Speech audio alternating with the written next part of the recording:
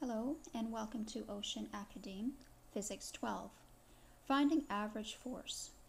What is the average force exerted by an individual on a 7.5 kilogram ball when it is moved 3 meters and is released with a speed of 7 meters per second? Alright, well first of all, it looks like we need acceleration. So I'm going to look at kinematics.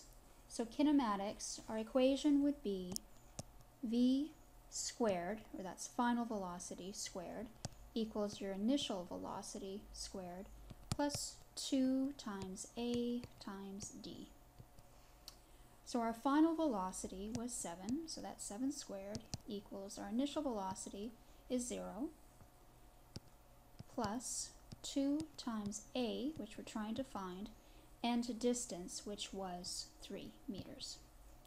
So calculating this out, we find that our acceleration is 8.17 meters per second squared.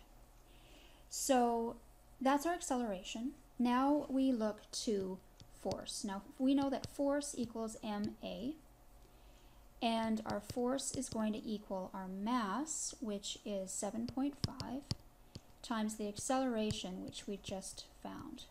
Multiplying this out, we determine that our average force is 61 newtons.